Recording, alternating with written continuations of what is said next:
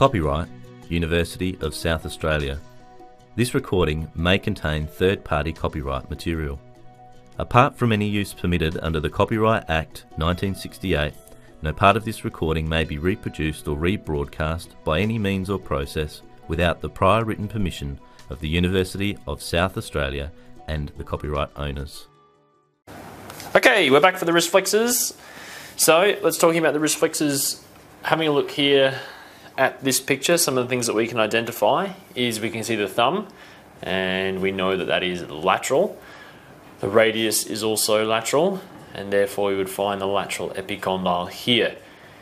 This is where our extensors came from in the previous video, whereas now we are looking to take the origin of our muscles from this side.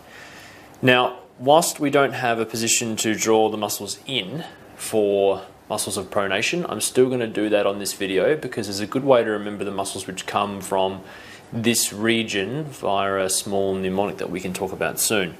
So I'm also going to put pronators here as well, and pronators. So therefore we're going to have pronator teres. We're going to have flexor, not extensor, but flexor, carpi, radialis. Palmaris Longus, that one that not all of us have, and flexor, carpi, ulnaris. Now to put all of these on one picture is going to be tough, but we can manage it.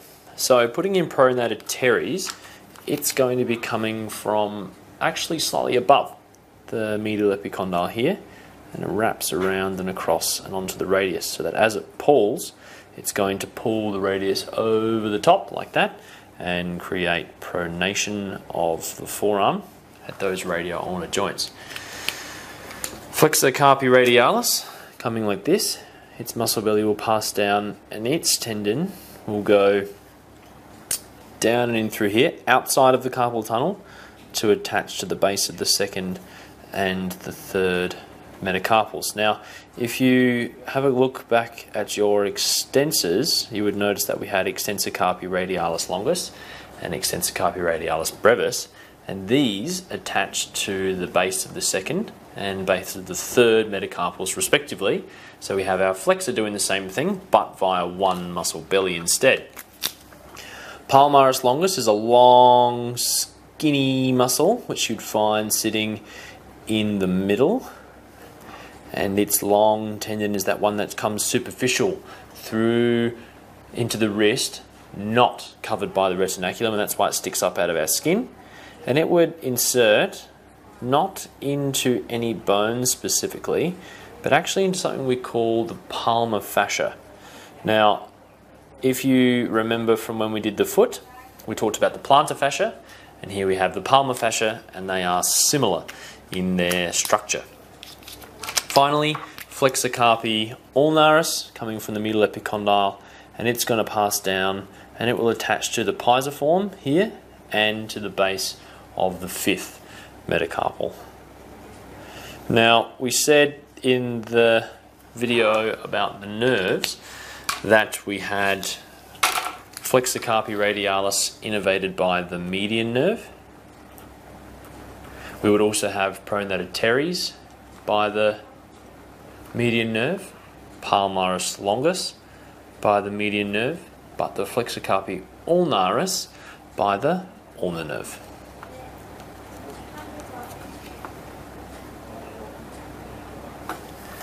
Moving on to the flexors, here we're going to put in the superficial.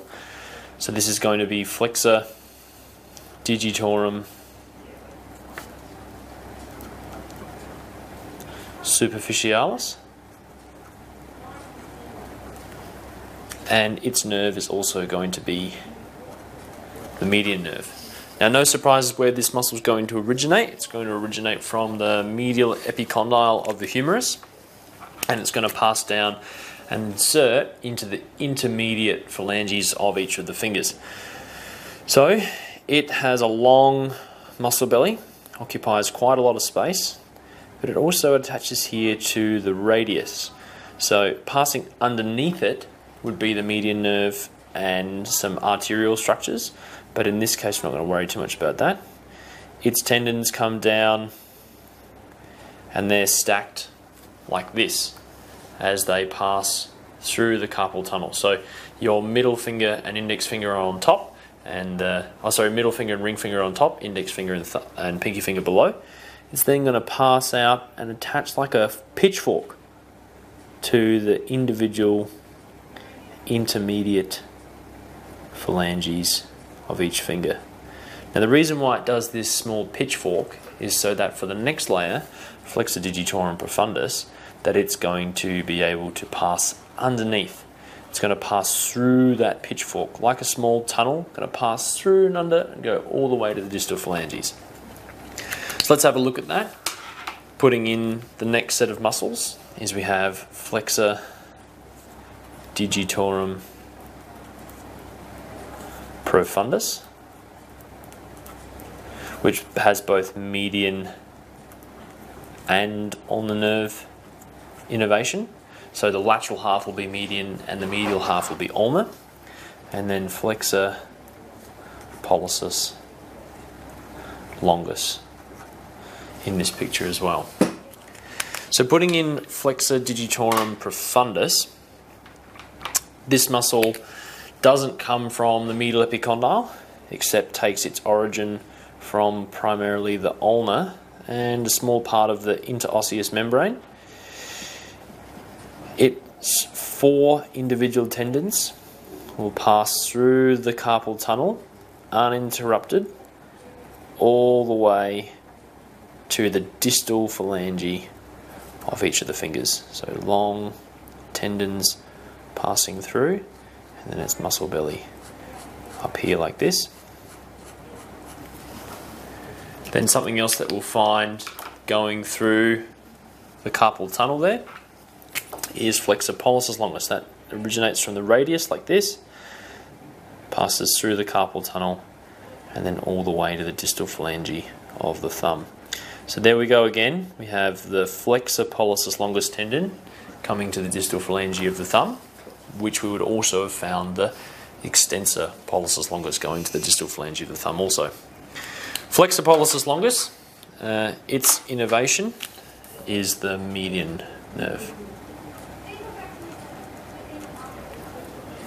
So just as a reminder about our carpal tunnel, let's have a look at these wrist bones here again. So what we can see here is we've got the pisiform and the scaphoid. The trapezium and the scaphoid, and the pisiform on the medial side, and the hook of the hamate here. So if we look at the bones this way, we can see that the trapezium and scaphoid, pisiform and hamate here make the lower part of the tunnel. So we're going to find there the tendons of Flexor Digitorum Superficialis, tendons of Flexor Digitorum Profundus, Flexor Palmaris Longus, and the median nerve passing through here.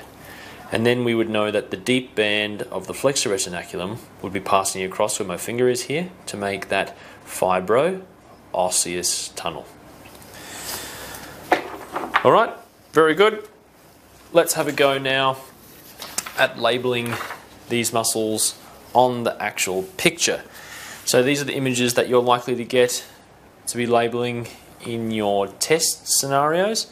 Alright, so please make sure that you know how to label these pictures. So some of the structures that we can see here on these images.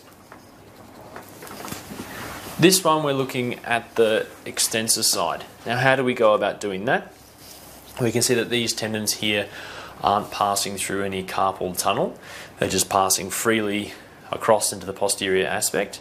You can see the extensor digitorum tendons here, how they're all shared. We did that little trick in the class where you can't move your ring fingers apart when you put your middle fingers apart together. We can also see here, this is the olecranon process, all right, and this is the thumb.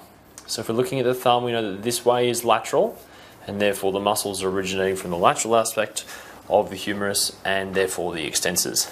So to label these guys here, we have Extensor, Carpi, Radialis Longus. Then you can see its shorter rubber just deep to it here. If you follow those tendons down, you can see that they attach to the base of the second and the base of the third metacarpals respectively. So from our previous drawings, we know that this has to be extensor carpi radialis longus, and this to then be extensor carpi radialis brevis. We can see here then that major muscle in the center coming down here and spreading off into all of the fingers. This is going to be extensor digitorum. And then following down here, this one we can see going to the base of the fifth metacarpal. So we said that going to the base of second and third would be extensor or flexor carpi radialis, and going to the base of the fifth will be extensor or flexor carpi ulnaris.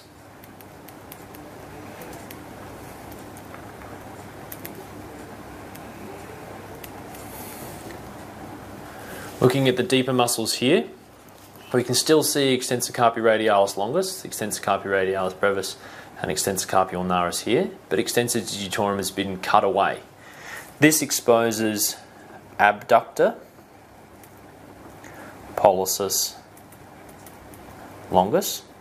Now if we follow that down, we can see attaching here to the base of the metacarpal as we drew in our previous pictures. And we have two more tendons here, this one going to the proximal phalange, this one going to the distal phalange. So if we follow up from the one which attaches to the proximal phalange, we can see that this one here will be extensor pollicis brevis, and then the one going all the way to the distal phalange, because it is longer, therefore extensor pollicis longus. Other ones you can see here, this little guy, this is extensor indicis. So indicis for index finger, but don't stress too much about worrying about that one. And just a general reminder again, all of these muscles are innervated by the radial nerve.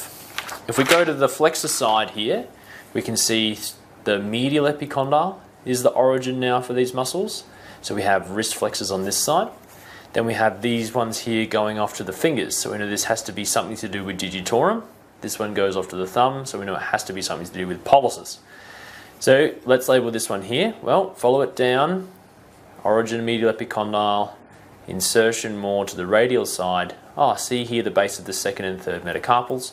So therefore we have flexor now, carpi radialis. This one here coming into the palmar fascia or palmar aponeurosis gives us Palmaris longus. And the one on this side coming down to touch the pisiform, hook of hamate, and base of fifth metacarpal is flexor carpi ulnaris. This one here then, we saw from our drawing that it came from the medial epicondyle and the radial shaft. This is flexor digitorum superficialis.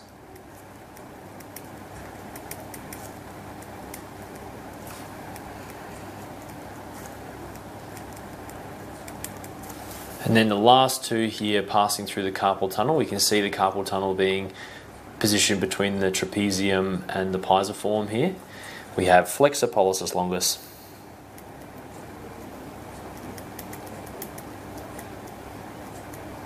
and flexor digitorum profundus.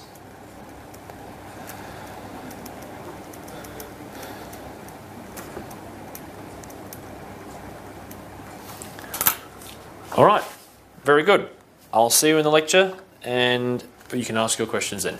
Thanks.